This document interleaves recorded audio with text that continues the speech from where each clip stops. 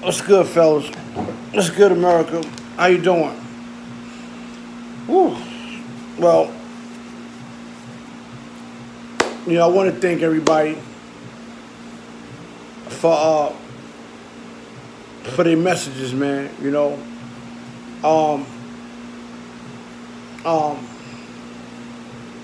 There's a lot of people that wrote me, messaged me, and told me, that my words and my interviews had changed their life, basically for the better. I appreciate that, and I'm a man, to admit that I don't glorify, and I don't want no one to think that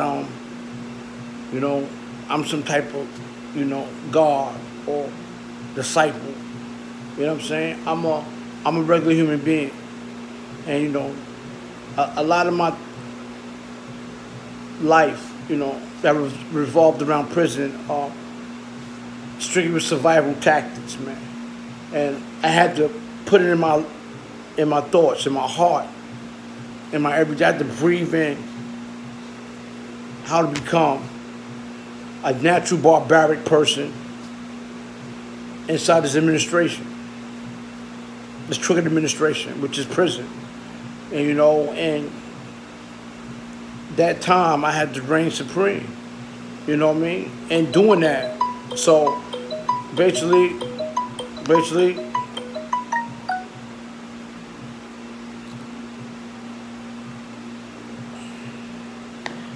that's what it revolved around. And I wanna reflect on some things. I wanna reflect on, the Attica riot. I incited the Attica riot, and I got a new charge. A lot of people got new charges. People got beaten up, and it was a day that I was ready to die. But I'm gonna tell you what was going through my mind. What was going through my mind was the life I've been reading about for so many years. And it was George Jackson, blood in my eyes, soul dad brothers.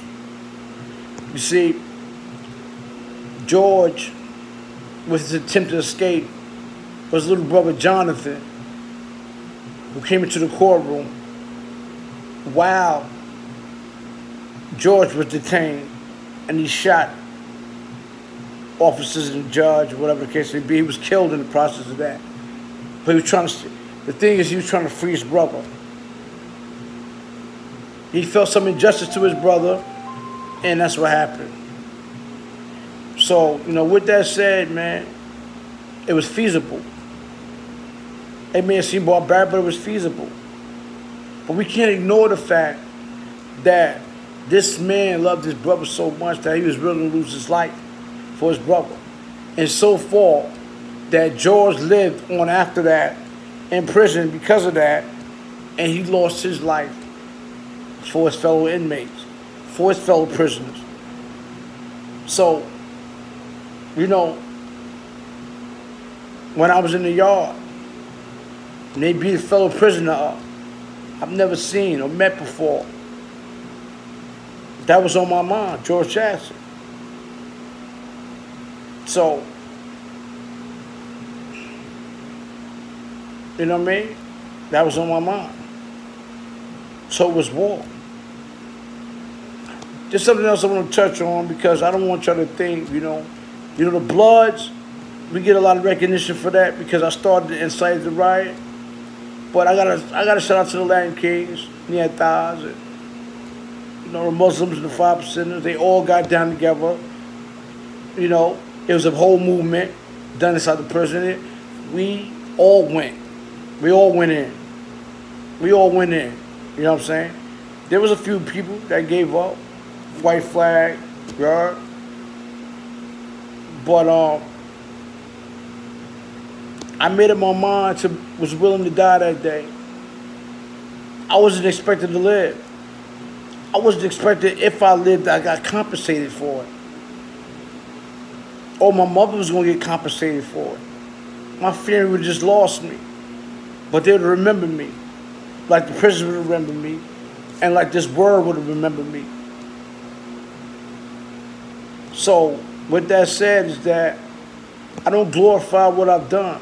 That was something that I had to do. I just don't go around doing things without a cause.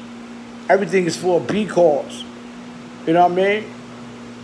And one of the other things I want to touch on is that shout out to B.G.F. You know, shout out to B.G.F. Shout out to my man D-Whiz. I try to keep him on a low. But someone mentioned him in a podcast like a week ago. You know, another, you know, person. And I called him and I said, yo, man. Well, he called me first. Then I called him back and said, yo. And then he told me about it, and I looked at the interview, and I was like, nigga said, yo, you know, you trying to be a GOAT? And he said, yeah, but I'm all right. I said, all right. I said, that's my movie, though. That's something I'm supposed to talk about. I'm supposed to talk about you. I'm supposed to talk about the power. You know, the movement. The unity that you got for brothers out here. That you bump for brothers. Like, these brothers don't even know. You know what I'm saying? Brothers don't even know that B.G.F. Black Gorilla Family is almost a part of it's a part of a movement that unifies blacks all together. But these are strong black. These dudes is military. These dudes is militant, disciplined, and you're not gonna find a lot of watered down gorillas in there. Not at all. Every last one of them I could say is official. And this and I gotta give it to the best of the best who got that movement is Whiz. You heard? So I gotta salute him. You know what I mean? Because he got us very strong, very little populated, but very strong individually, you know, black gorilla family. You heard? I gotta shout him out for that. Because goddamn, it's the realest it can get. You know? And they protocols are strong. Their protocols sufficient. They books is what I got that ideology from. You know, early on in the Bloods, I took the concept from the B.G.F. and had motherfuckers read books. It wasn't about no fucking OG Mac. Niggas, I didn't know who OG Mac was. We didn't fall under what OG Mac was or who he was. We were stronger than OG Mac. Those dudes like us were stronger than OG Mac. Someone said that to me a couple of days ago, man. The dudes that made or is more real than the founder itself. This founder shit, that shit was done by coincidence. I'm gonna say it was coincidental because just so happened that he came up.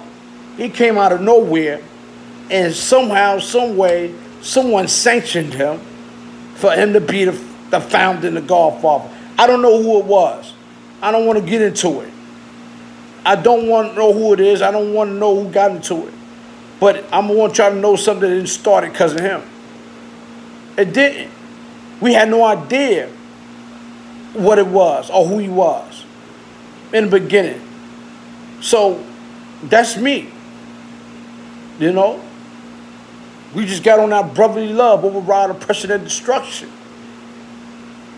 So, you know, with that said, you know what I mean, about us being under a rat or whatever the case may be, man, we didn't fall under him. He didn't make us. He didn't make me. He didn't make Wildcat. He didn't make a lot of these niggas. Whoever fell up under him, that's their problem. You know what I'm saying? But I'm talking about from the root, from the very seed of the plant was us. Before there was anything.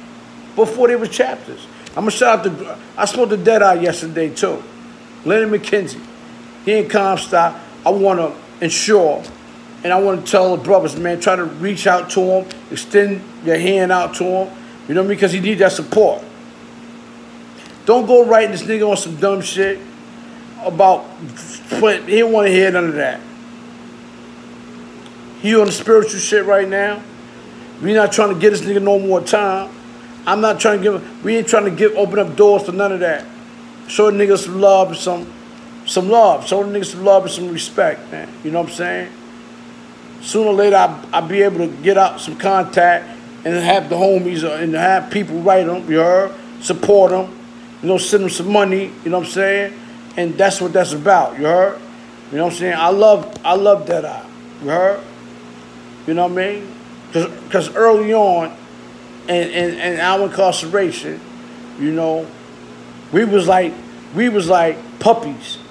He was a big dog.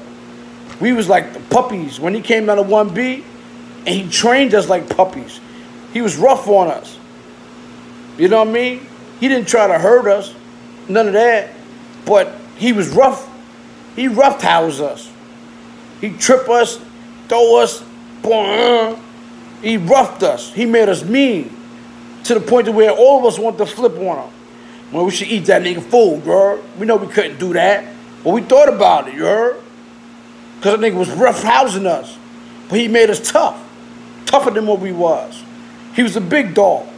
We go out in the snow. This nigga got us rolling around in the snow, tripping us because we got shackles on. He tripping us, you heard? Throwing us around. And he did all of that to us.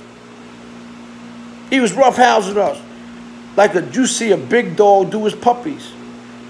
And you see how his puppies always go at the big dog, playing, and the big dog will smack him away, get the fuck out of here. That's what Deadeye used to do that to us. You heard? Deadeye used to do that to us. You know what I'm saying? So, you know what I mean? Deadeye sent his love to D-Wiz.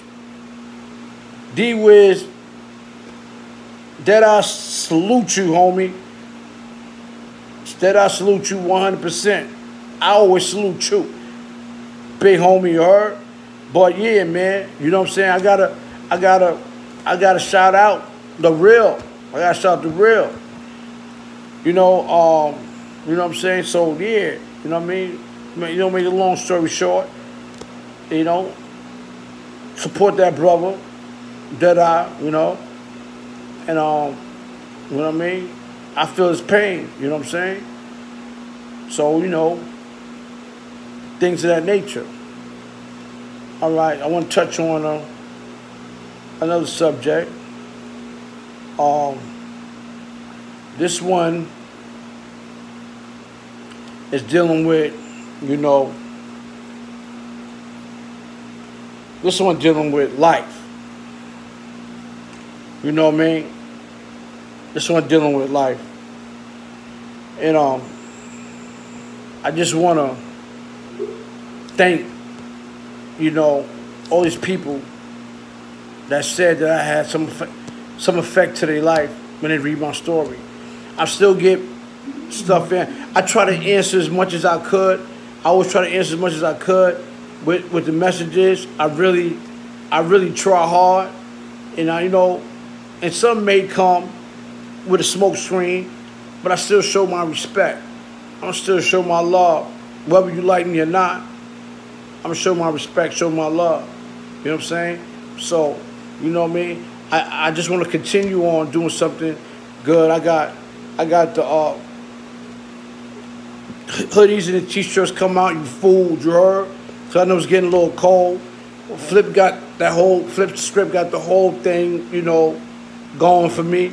You know what I mean? Sooner or later, I'll be eventually handling a lot of stuff, doing what I do. But you know what I'm saying? I got, they want me to, you know, a caller information. They want me to do a callers TV host thing where people call in, they can say all type of shit. I can say all type of shit, you heard? Hang up, boom, fuck out of here, you heard? You know what I mean? You know what I mean? I got a lot of shit going on. I got the interrogation room going on. So, you know what I'm saying? I'm in good spirits. You know what I mean? You know, the devil's alive. You know what I'm saying? But everything, what I'm talking to you about is I got way more stuff to talk about. You know what I'm saying? Everything wasn't good when I came home. You know what I'm saying? Got into the loop with the rap, been in videos and all this crazy shit. You know what I'm saying? A lot of shit started happening. You know what I'm saying? They had the hip-hop police on me. So, you know what I mean? I ain't getting to that yet. How I had to go undercover, do my Vincent shit. You know what I mean? Hocus pocus. The 25th law, the 48 laws of power. The 25th law and the 48 laws of power is what I had to inherit. I had to put into progress. The 25th law of the 48 laws of power. Recreate yourself. Never accept society forces upon you. But there's a lot of rumors being told. You heard? Some true, some not. But I'm going to give it to you. I'm going to give it to you soon. It's going to blow your mind. Because if anybody know me, everybody know me since I was young. You know? They know what I was about. Boxing. Running miles in the street, you heard? You know? Doing what I do to survive. You know, selling drugs and shooting, man. I've been through all of that, you heard? So, you know what I mean? Right now, I'm trying to get some articles of me in the 90s. I'm even trying to get the Source magazine they had with Tupac on the front cover, August edition, in 94, page 23. They had the book called The Villain in it, and they had an article about me in there. So I'm trying to accumulate a lot of these articles and stuff, things of that nature, and you know what I mean. I'm gonna put it together. I got a great story to tell. Y'all gonna feel it more than y'all felt the interview with Queen's Flip, because I'm not only smart, but I'm human. So you know, thanks to educational things, thanks to all the dudes, the real dudes I've been around. Thanks for all the books they made me read. Thanks for all the law they gave me to do, to get out the prison. Thanks for Tut. Thanks for Whiz. Thanks for Tyrone T. Black Hunter. Shout out to Jesse Smith. You heard? He did the movie Before I Self-Destruct with 50. He was the producer. You know? Thanks to my man Supreme. You heard? Fort Green. You heard? Thanks to True. Thanks to Tone, Twan, thanks to my Billies, thanks to the B.G.F. Yo, thanks for everybody on my side, Thanks to everybody pushing for me, you heard? Thanks for everybody who pushing for me, man. If I forgot you, man, don't worry about it. Just remind me, you heard? But thanks to, you know, thanks for my supporters. You know what I mean? That's it, man. You know, so with that said, have a blessed day. And I continue to talk, continue to breathe some knowledge in you, continue to breathe some wisdom in you, and peace, you heard? One love.